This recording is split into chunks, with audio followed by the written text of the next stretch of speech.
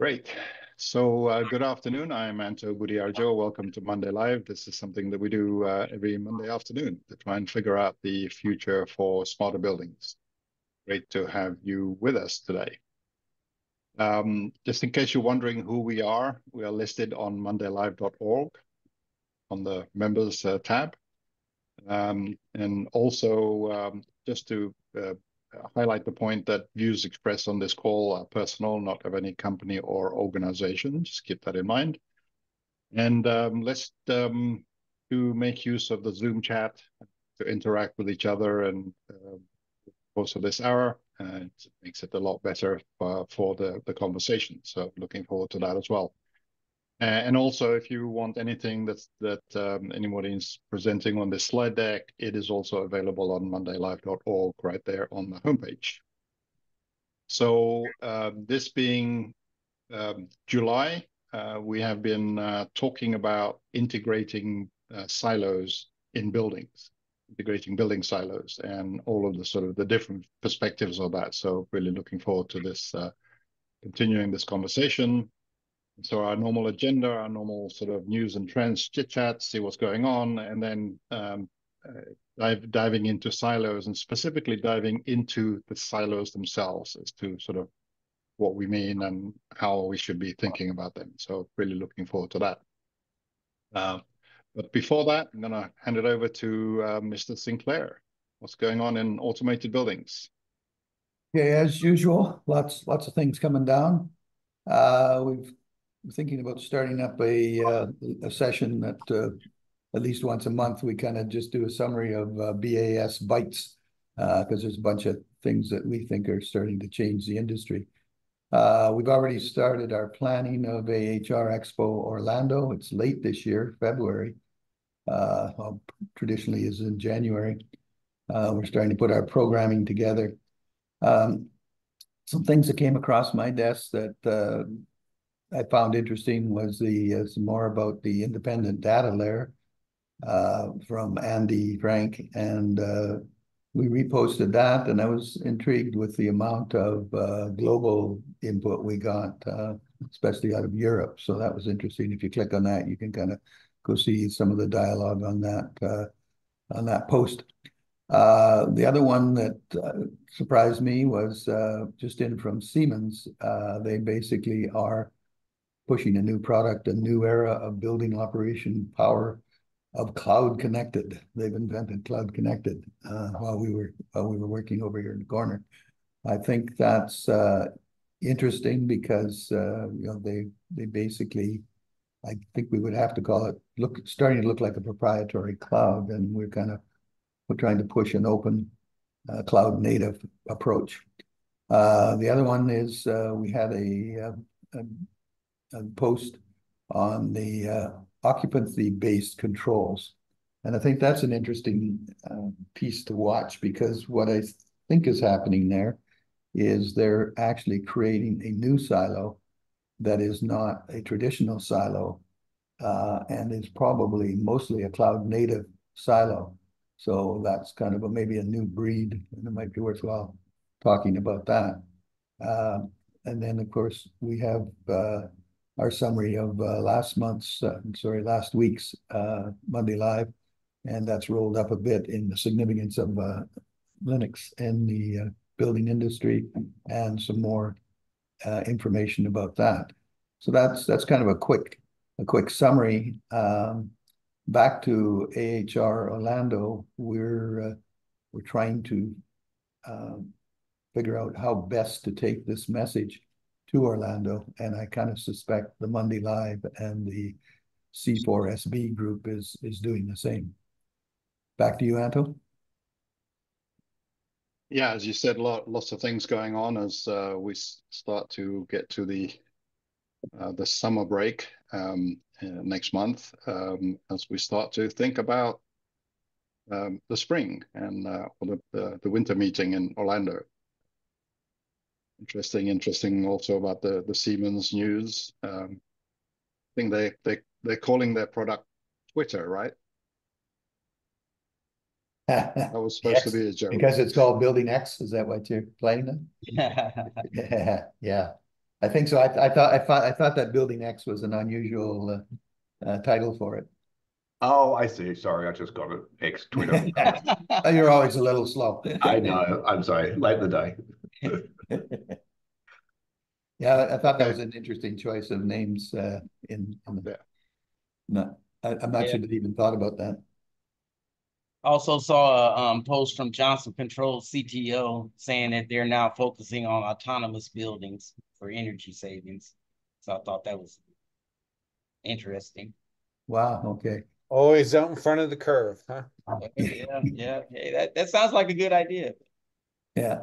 I think so. I think we should all take pride in the fact that I think we may have caused some of this. I mean, I think they were working on it, but that everybody is pushing everybody, I think, is what's happening. And I pointed that out in a email I shared with some folks, is just where this is all starting to roll down the hill, and if we don't shape the hill, we're going to get rolled over, and a whole bunch of people are going to get rolled over. You know, that's a Sorry? really good point, Ken. I actually agree with what you're saying there, Ken, 100% about. I think there's a lot of impact. And I know it's not direct in what we do here or the audience that we've got, but a lot of the words and a lot of the materials that we've done, I'm starting to hear, to your point, I'm starting to hear feedback from the industry as well. It's coming in full circle. Sometimes that takes longer, just because that's how the nature of innovation works, right? But I'm same as you. I'm starting to hear words that have been echoed back that we were talking about in the last 6, 12 plus months, which is interesting. I think the other thing with us, with a lot of history in the industry, it sure looks and feels a lot like the whole DDC revolution, when we were making a radical change from conventional control to like what we considered virtual controls back in those days. And this whole cloud native thing is very much the same thing.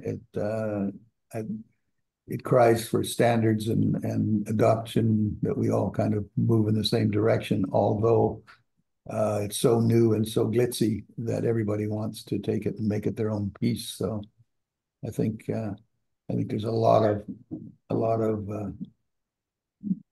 people just trying to figure out how they're going to come into a cloud native environment. So yeah, interesting times for sure. But it does feel very much the same thing as the proprietary versus open. And I'm feeling comfortable with our connection to CNCF. Cool, great. Yeah, there's a lot of, I think what we're saying is that there's a lot of commonalities in what we're seeing, and that's really sort of exciting to see that, because the commonalities is the thing that we've been focused on, is to open up interoperability and everything else. So that's great. But we need to get our message out to the building owners and the folks that own these university complexes, and to the consulting engineers to basically at least ask for open at that level. I think that's a new concept, and I'm not sure how your 25/25 deals with that, but you've been making some inroads as to what we should be requesting in the buildings, and I think we have to put more effort back into that too, because it's that kind of a change. If the owners, if they say, "Wow, cloud native, you're using cloud native," that's what they told me I needed, but we have to tell them there's cloud native and cloud native open.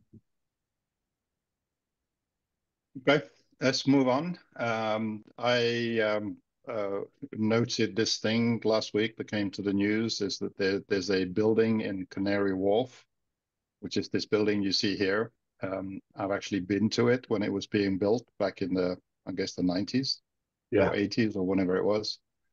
And I think my software was somehow being used in that at the beginning, obviously not now. But it's now, the lease is now due to expire in a couple of years, and they're wondering what to do with it. They're going to do this to it. Wow. They're basically going to change it from a sort of a typical glass monolith into something that I actually think could look very interesting. And this is obviously part of the sort of the Office Armageddon sort of flow, and just the way I'm looking at it. So I'm kind of excited by if this is what how people are starting to think about redoing their tall structures. I don't know what others think, and this is kind of really interesting because I'm in the middle of reading a book called Subtract, which is all about how you can innovate and actually move forward, not just by adding stuff, but by removing stuff, which has clearly happened here. Yeah. Yeah. So that's kind of what I want to leave for you guys. Interesting. Yeah. I think they should start building those in a line, like a straight line. And then you could just In the desert, even. yeah, in the desert. Yeah, And connect them all together. So it's Yeah. just one building, right? Yeah. Have a train run down the middle of it. That'd be great. You're muted, David. You're muted still. We can't hear you anyway. So Is this Doesn't look good in its audio issue. is it this is a repurposing of the existing building? This is not a destroy and rebuild, right? right. You're taking see. Jenga to a whole new level.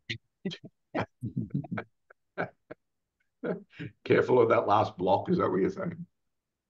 Yeah, exactly. I came off mute just for that bad joke. I apologize. Thank you. Go back on mute. Go back on Yeah, mute. okay, I'll hide my camera too. All right. So anyway, I thought that was interesting. The link board as normal. Anyone else have anything to bring up before we move on? Hearing nothing, let us dive into integrating building silos. So this is the 4th week of July, and just to remind everybody what the journey that we've been through, we started talking about silos and how, why they're important. That was kind of the first week, and we thought they're important and we needed a way of thinking about them because they're not just going to go away.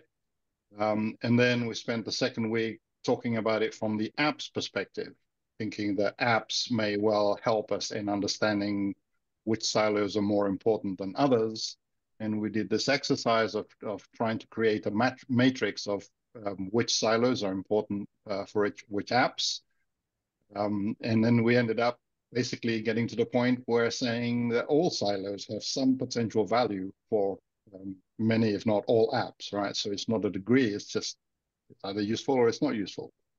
So that didn't really help, although it helped a lot in many ways. And then last week we talked about Linux a lot because many of the systems and many of the things that happen in silos are now operating using the Linux operating system and infrastructure around it, which is again very interesting because we are doing the same thing in the building space. So that's all very interesting, but what about these silos? Let's look into silos. And while this is kind of a cool picture, this is actually not the silo that we mean.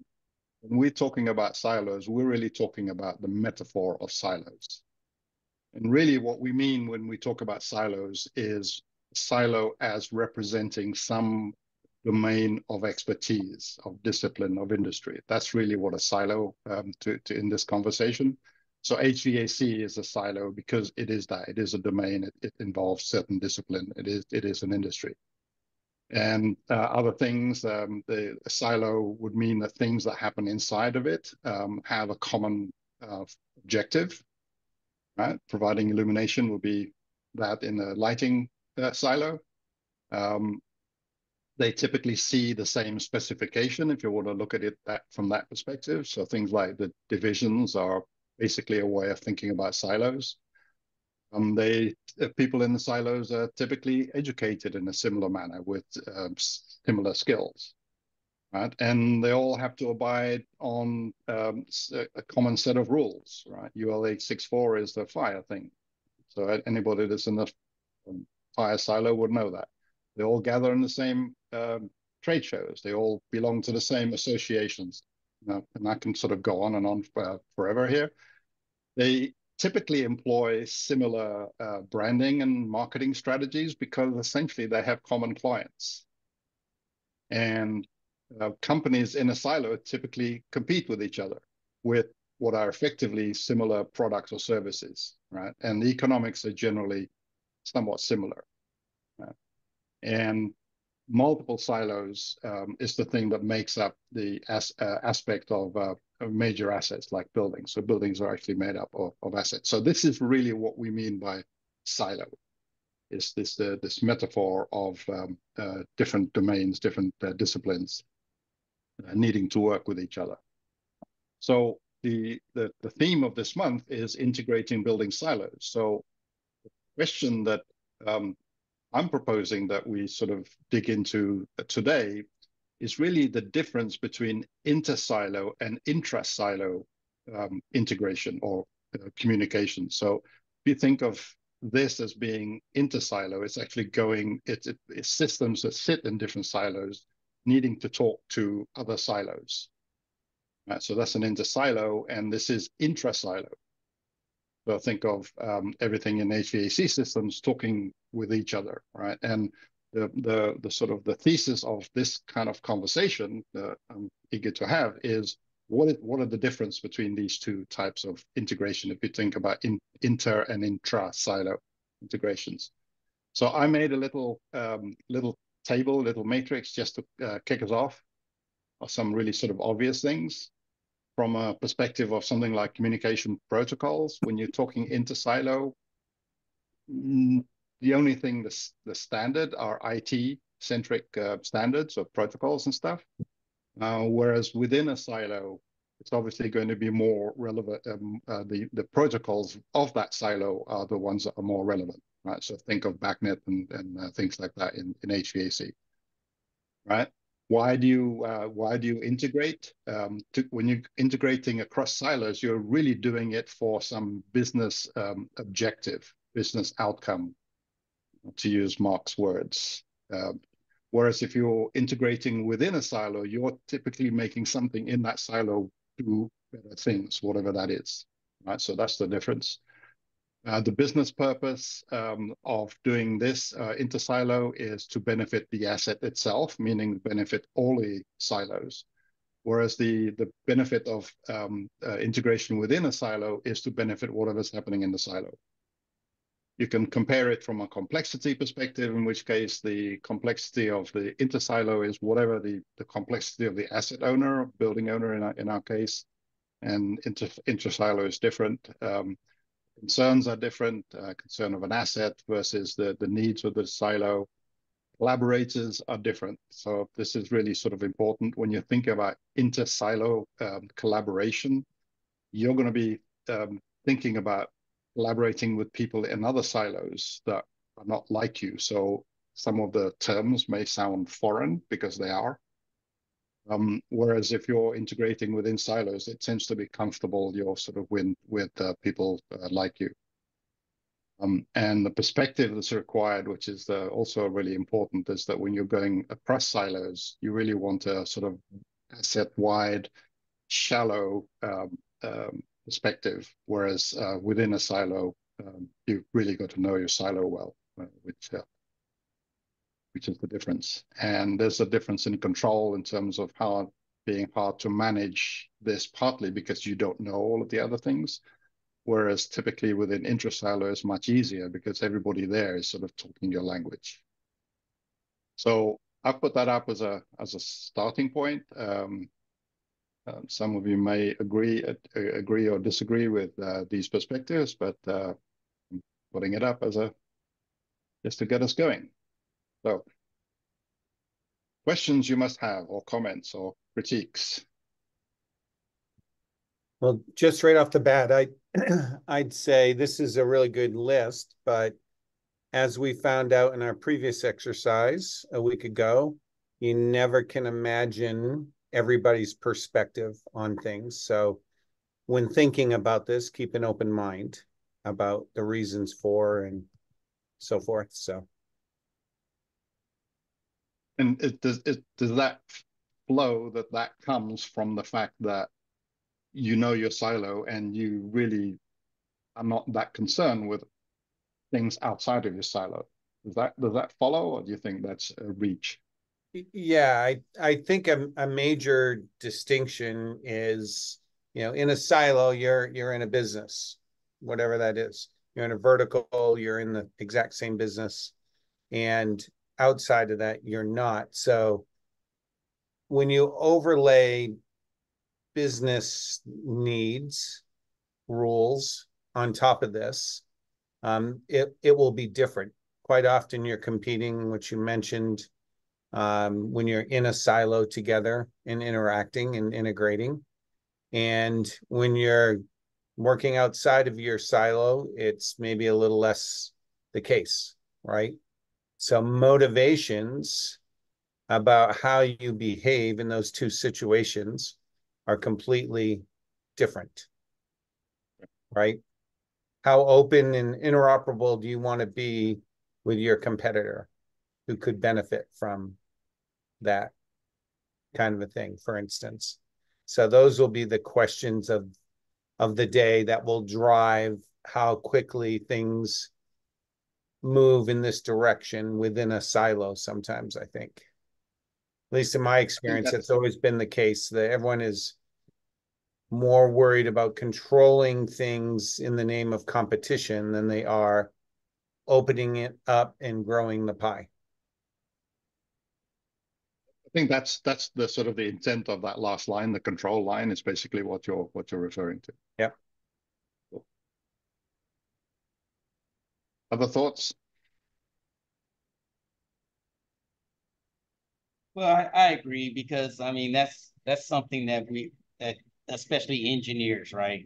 Or even software engineers to be in particular, but in technology in general, we always place ourselves in kind of an almost arrogant position, in that we know how you should name stuff, group it, categorize it. And I believe that we should just build tools and let the smart people that are using our tools set that up however they feel is necessary. So yeah, I agree, Tracy. I mean, it's like, let's keep it generic. Yep, geocentric, yep, object oriented, whatever you want to call it. Somebody's always going to find a way to use your standard differently than you intended. That's an other whole thing. Yeah. I mean, even out of spite, right? Yeah. They really need to change it, probably not, but it's just, that doesn't work for me, so I'm going to change it no matter what you put in there. So it's interesting. And Jim will know exactly what I'm talking about. When you look back at the evolution of LawnWorks and BACnet, for instance, both of those were intended to be open, interoperable in the most pure way, right? In theory. Yet in the lawn world, even when it came to creating profiles, which were sort of the foundational bricks of interoperability, we ended up having to accommodate everybody's different way of doing things, right? So not every thermostat manufacturer had the same feature set, had the same variables, and so forth. So we ended up compromising on the least common denominator of things, and making the others optional attributes, right? In BACnet, I wasn't nearly as close. That's why I think Jim probably can comment better on this, but it seemed from the outside that there were a lot of sort of flavors of BACnet that evolved out of a very well-written, well-intended specification. And unfortunately, in some cases, people and that happened in lawn too, turn things proprietary, right? Instead of leaving them open, interoperable. So best laid intentions. But the basic premise of those two protocols that you're comparing are similar, because they exist in the same silo, right? They're not exactly the same, obviously, but they were created to to solve similar challenges.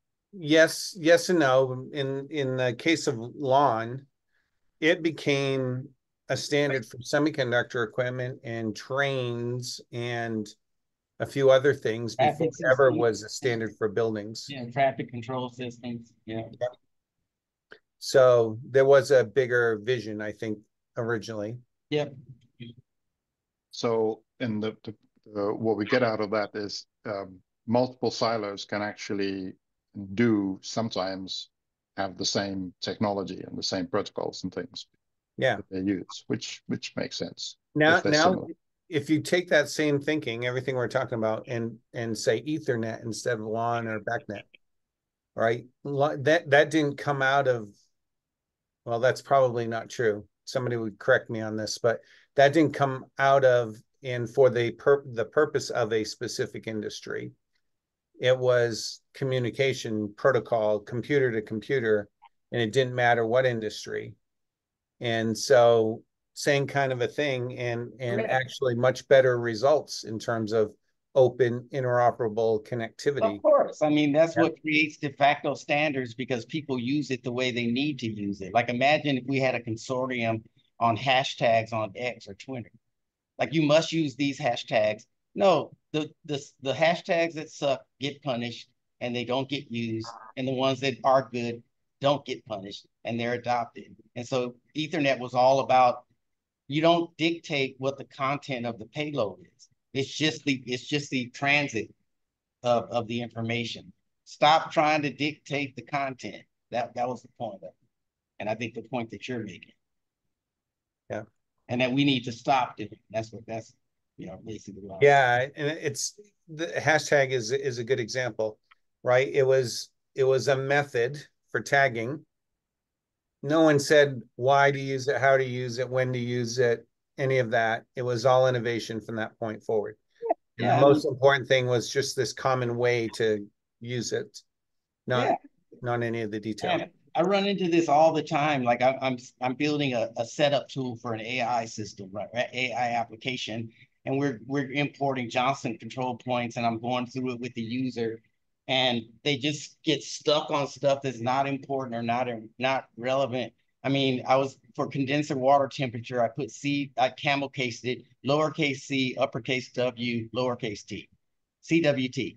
Is that haystack stack or brick compliant? Absolutely not. Like that's not the purpose. I'm just trying to get the freaking AI application set up. I just need a little tag. Which one is the condenser water temp? CWT. Which is the set point, CWTSP. I mean, it doesn't work for everybody, but it's my tag, and I can use it in context because I'm a power user, right? And I don't care if you want to type out, condenser water or condenser chiller discharge condenser temperature according to haystack, that's fine. Be my guest and type 10 times more characters in it. But why do we care about this? And it frustrates me, man. This is all raising a very interesting question regarding inter and intra silo. When we're in the same silo, a lot of the language, the terms are the same and familiar, across the silo. But as soon as you jump outside of the silo, everything's different and new. So the question is, to me, when I listen to you talk, how important and how far do we take the standardization in order to create open interoperable? Do we need to spell out, using hashtags again, here is the exact spelling with the case sensitivity and everything else? Or do we just say, use a hashtag? So right? This came out actually in one of the IBB meetings. We were trying to figure out naming conventions for connection profiles, and one of the connection profiles that we needed to create was one about one that will convey temperature values, right? And so the obvious one was we use zone temp because we also use the zone concept within that. And Matt quite correctly says that's ambiguous because temp could be interpreted as temporary or maybe some other things, especially when you bring other language into it. So spell it out. Yeah. And so you'll actually see that in the sort of the philosophy that we've taken with the naming of IBB, is that we spell it out. We don't abbreviate unless it's a global abbreviation that the whole universe knows. I'm sure we'll get to that. Yeah. We had that same thing in lawn. I remember it being part of our standard educational materials where we would use the example of boot. If I say boot, what does that mean? Kind of depends on where you come from, right? Something you wear on your foot, might be a kick in the ass, might be the trunk of your car, right? So not everything is universal in language. You have to have clarity on that stuff. Yeah. Especially, this is especially so when we're thinking about silos and outside of silos, because within a silo, it's reasonable for certain terms to be known and understood, which goes out the window immediately you go outside of that silo. Yeah, the other way to think about it from that same point, in the silo, we're all subject matter experts and we can rattle off all the acronyms all day long. And you guys, I know all of you have been in a similar place when you then try to extrapolate what's the value or what are you trying to tell to somebody who's not a subject matter expert.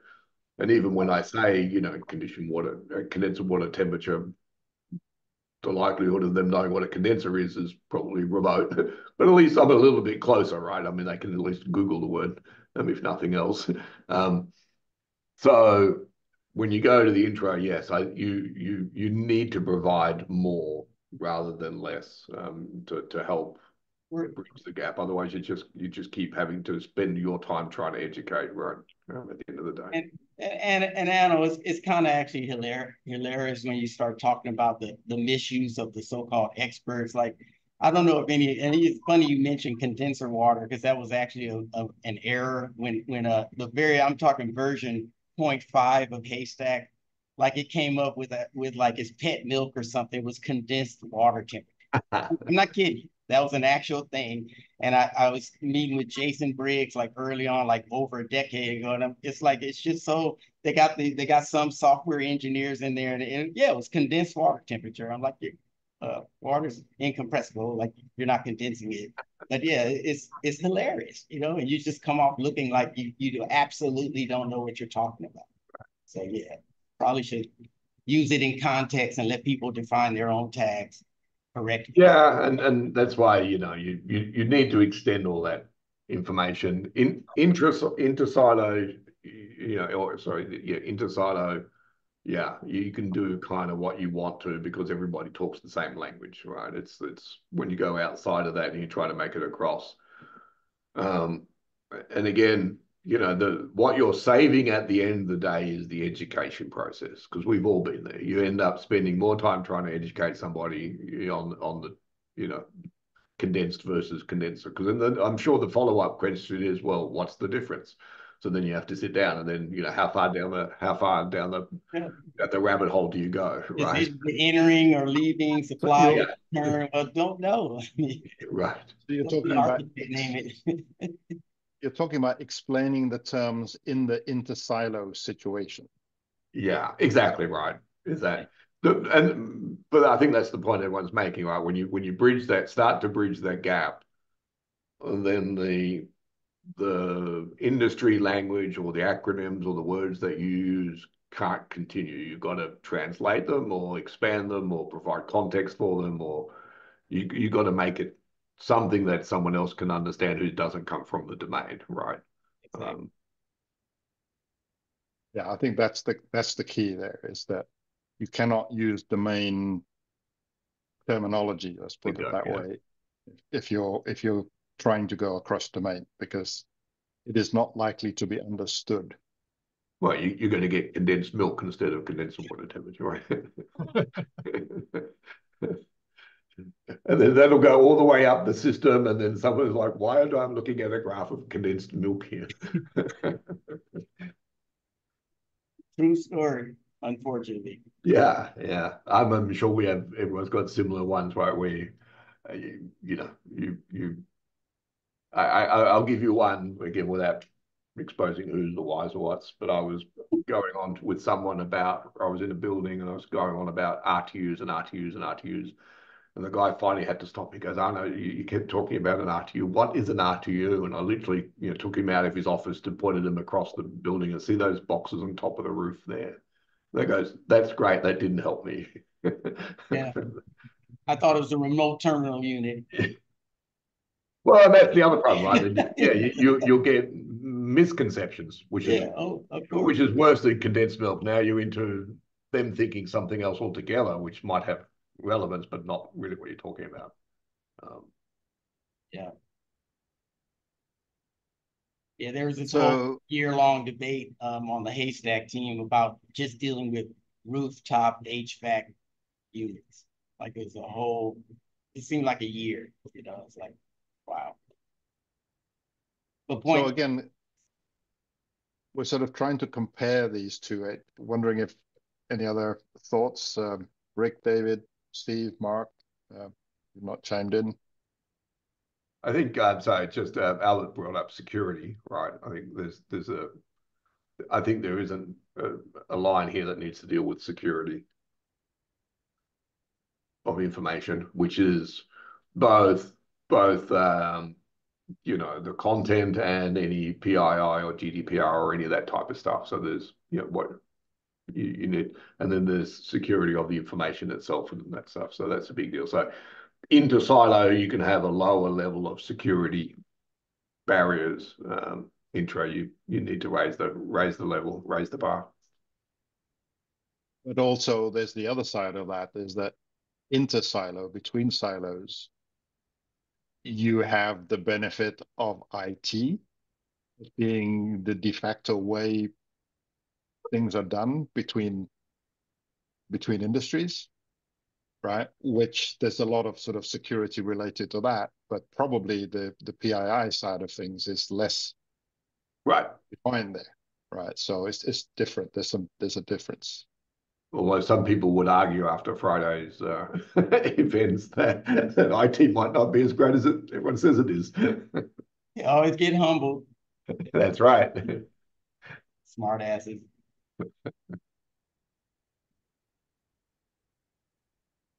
Love to hear from others on this. Well, one of the first top left boxes where IT standards are common when you're going in between silos or tribes or domains. And, it is a basic function of communication between dissimilar systems or dissimilar tribes.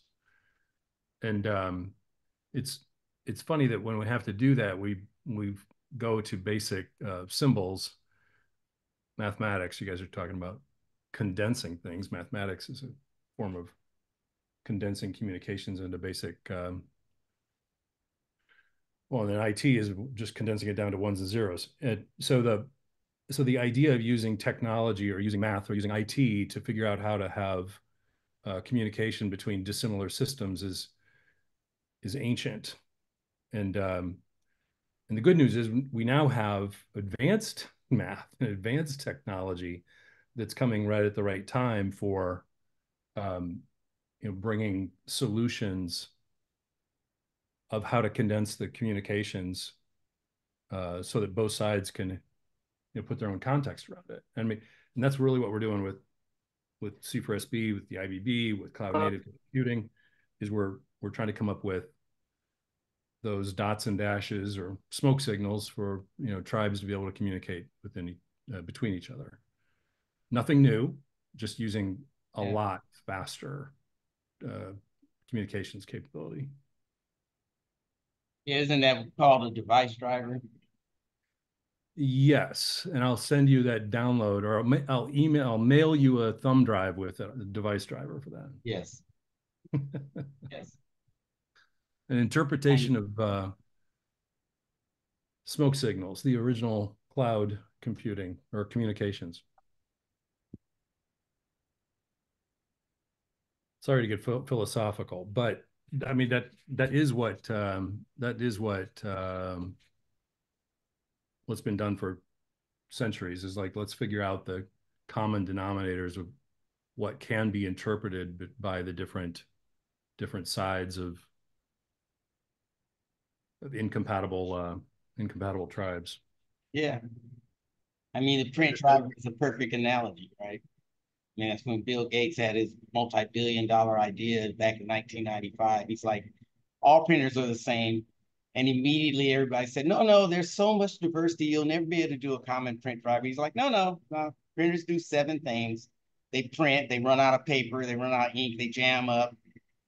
I'm kind of running out of use cases for print. And he just insisted on it, and behold, the multi-billion-dollar OS API print driver concept was born.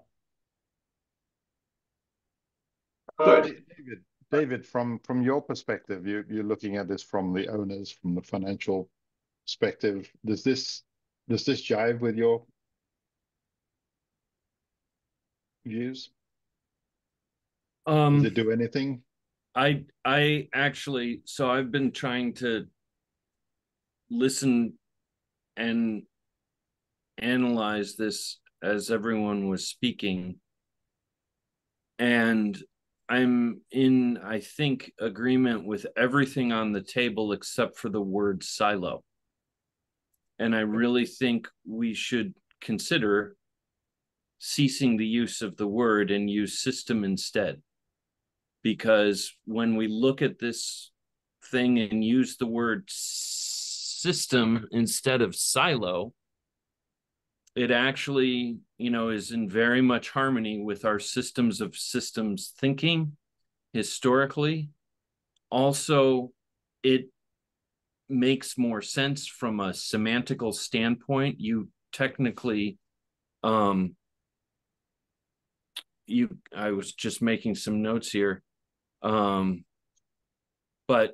you can't connect 2 silos together if we're talking about an actual silo. And if you think of it as the physical thing, it actually is a misrepresentation. And silo now has a very negative connotation too. And I think if we start thinking of this as, hey, we're all in this together and everybody has their systems, great. What runs a system? An application, typically, or that's how you interface it with it. And we want all of these applications and systems to be interoperable and connected wherever it adds value.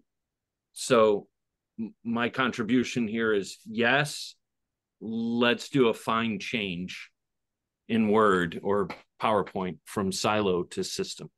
Actually, that's a really good perspective, David, because I agree. In fact, one of our analysis is silos implies, like you've got, Anto, a definitive edge between them. And our analysis of a lot of the folks that we deal with, they don't look at the world. We look at it more like a bell curve, right? In that they have a central expertise capabilities that's quite really focused. But a lot of them will do kind of flow over into some of the other systems, right? Maybe not as strong as you'd want them to be, or they're okay. So we look at them more as bell curves. Some are more pointy and some are more flat,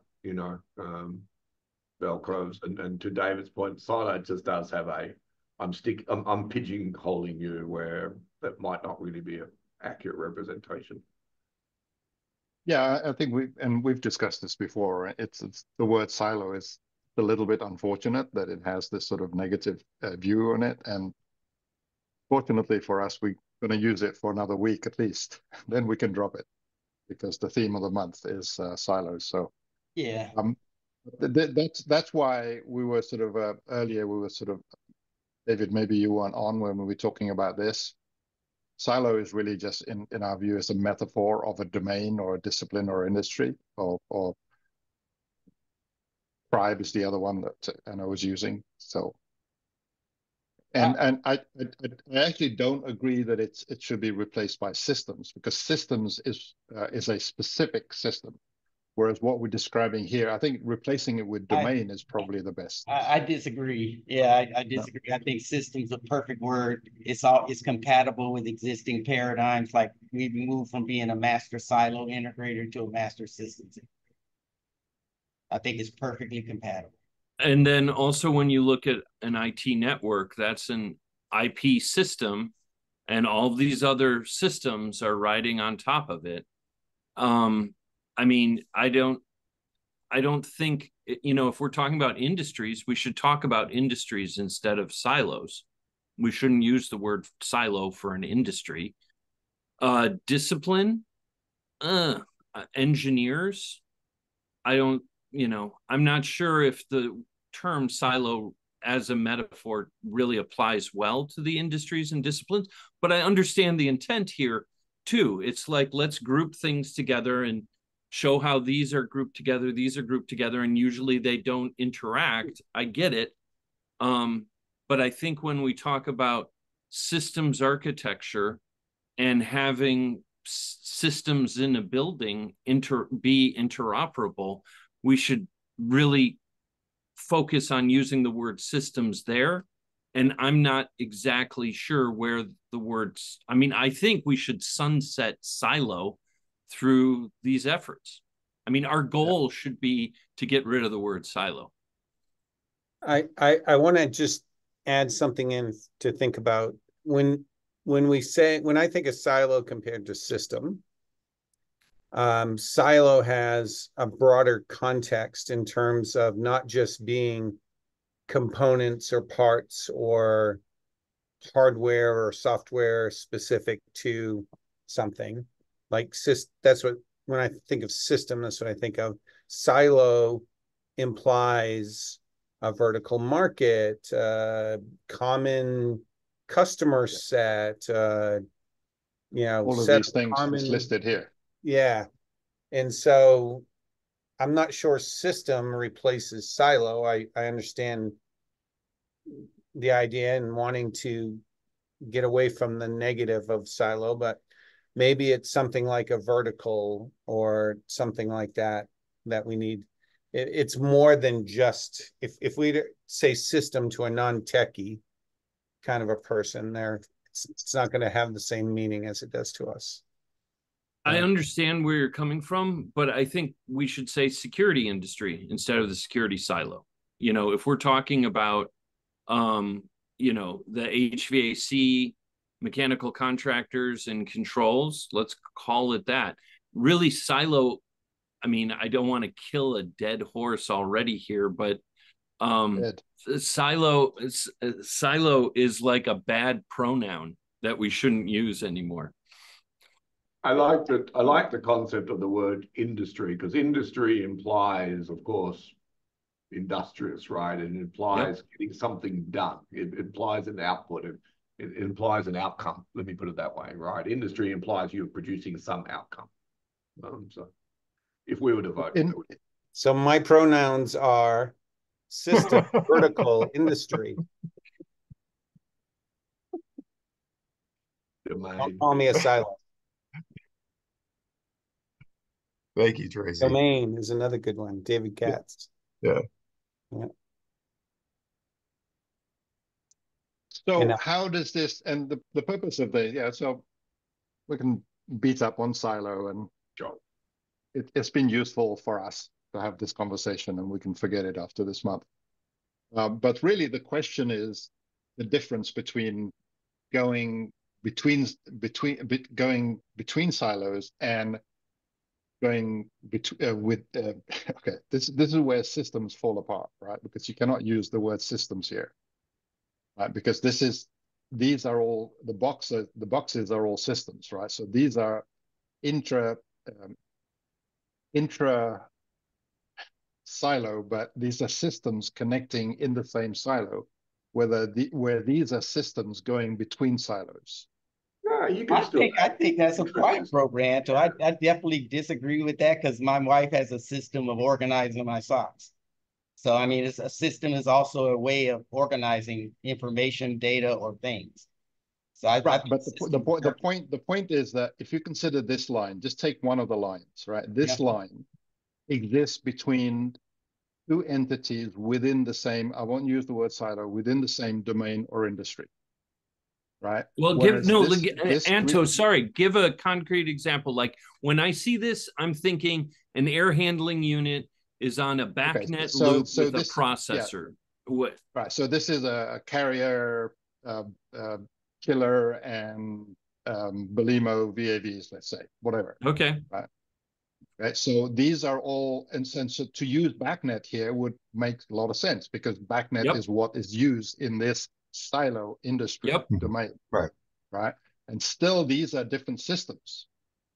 Whereas this line is between, let's say, the Belimo system and the CMMS system, and this one's I don't know, ERP or whatever.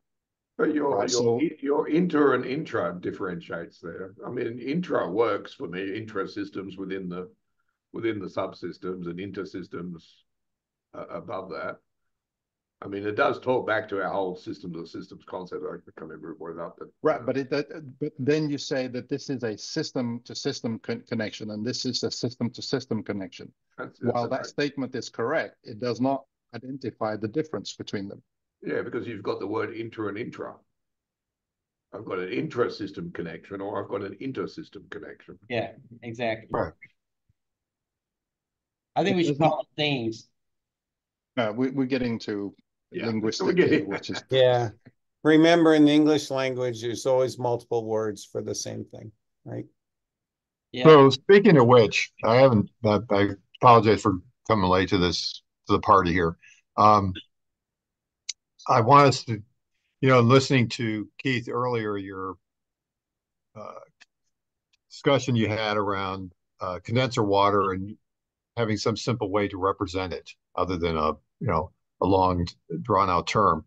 But whether it's brick or haystack or any other standard for representing data, it occurs to me that first is a question, like with haystack, is there within the haystack standard, is there any overarching glossary that defines the terms that they use? Yeah. Oh, absolutely. Yeah, that's the whole point. That's what it is. Yeah, you will use these terms. Okay, no, but I'm saying with like condenser water, whatever the tag is that they come up with, do they have text that adjoins the tag to the person who's not sure what the tag is that they can look at? You mean the meaning? The meaning. Do they have somewhere where you can look up what is meant by that tag? They do. Okay. It's actually pretty well defined, Steve. Okay.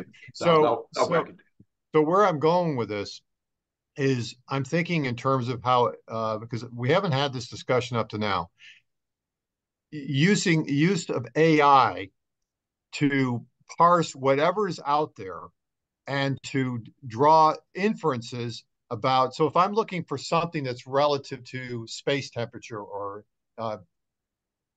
chill water temperature, and all I want to do is type in some text that is there anything out there amongst all these systems that is relevant to that, and it comes back and says, yeah, I found this, and this in these different systems. Yes. As a tool, to me, that would be very valuable. You just described how we set up our AI applications. We discover the points, and we have a heuristic system that goes in, an AI machine learning system that knows the different flavors, and it comes up with predefined tags for all the points in there as best it can, and it gives you a hint. Well, that's great, Keith, and that because I think I haven't had the opportunity to really look at what your product does today. I'm just saying generically, if we're going across silos and we're dealing with all these different individuals who don't know necessarily the specifics of any one silo or domain, right? But they probably haven't, because of what they're trying to do, they are looking generically for something that's like that, right? And so they're going to want to express it as best they can, and they would love this AI application to go out there and say, find me something that sort of looks like this. So another row on this table that I should have added is the semantics, What you're saying is that the semantics in an intra-silo, in other words, when everything's within an industry or a silo, it's going to be understood, right? Right, If exactly. somebody in HVAC was listening to Keith just now, whether he said condenser or condenser water, whatever it is, they would have figured out, oh, he's trying to say something. He may not have got it right, whatever. The understanding would have come across. Right. But if the listener was somebody that was in the some other silo, right, they would have absolutely no clue of those the meaning of those things. And they probably shouldn't have. They shouldn't have a clue, because they shouldn't be the ones that find the application. I mean, So I guess the question that leads to is that how do you then integrate in the inter-silo situation when the meaning is not understood within the silos? That's what I'm asking. And that's a good conversation for another day, but because I know we're out of time, but I want at least to get it out there. That's a good lead for next week's, which will be the last week in this month. In preparation for that, could I have maybe 5 minutes next week to kind of demonstrate like a concept of what that looks like? It's very fast. Yeah, love to. You got it. You can take 10 minutes as far as I'm concerned, Keith. Okay. It's very simple. But yeah, I'd like to have time just to, this is a way of doing it. It's not the only way, but yeah, I'd like to just kind of flash you like what the tool that we use every day, and we're training HVAC control contractors how to set up AI applications quickly and easily. Like I'm talking within 10 minutes. Wow. Awesome. So as we start to wrap up, we haven't heard much from Mark or Ken. Do one of you want to offer your thoughts and also wrap up at the same time? Go ahead, Mr. Sinclair. You're muted, Ken. You're Seems like muted. a lot of name calling to me. I really agree that silo word does stick in one's throat, and even from a farming point of view, a silo is just a place where stuff is stored. It's not a process, and it's part of the grain system. It's part of the silage system, or So I'm in harmony with nuking that word, and it does have a negative connotation. So once we're done discussing it, I think it'd be a good idea to either change it or just not use it, not highlight it so much. So that would be my comment. Well, in the words of Brian Turner, I guess we're in violent agreement that we should get rid of it. Yeah. Great. No, I think that's good. All right, so let's wrap it up here then for this week. It's been good conversation. We know what we're going to be talking about next week. Follow it up, and hope everybody has a good week. See you all. Okay. All right. Thanks. Take care. Bye-bye. Bye-bye. Yeah.